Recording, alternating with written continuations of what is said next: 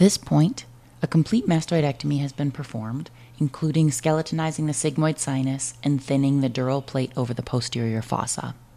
It is not necessary to open the facial recess to get to the endolymphatic sac, though we have done that here for Chapter 4. After the mastoidectomy, identify the position of the mastoid segment of the facial nerve and open the retrofacial air cells. The retrofacial air cells lie medial to the mastoid facial nerve and provide a path to both the endolymphatic sac and the posterior wall of the jugular bulb. The digastric ridge helps identify the position of the facial nerve.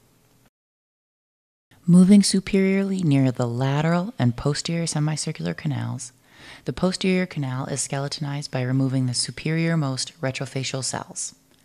Note the difference in color between the cancellous bone of the retrofacial air cells compared to the labyrinthine bone over the semicircular canals.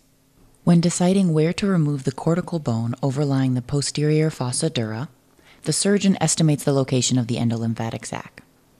Donaldson's line is a posterior extension of the plane of the lateral semicircular canal demonstrated by the sickle.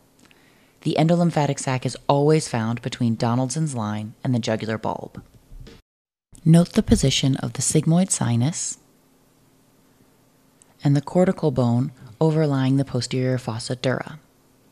Remind yourself of the location of the labyrinth and the facial nerve so as not to injure them. As the cortical bone is thinned over the dural plate, the drill sound will become very high-pitched. When the bony covering becomes eggshell thin, use an elevator to pick it away, revealing the endolymphatic sac.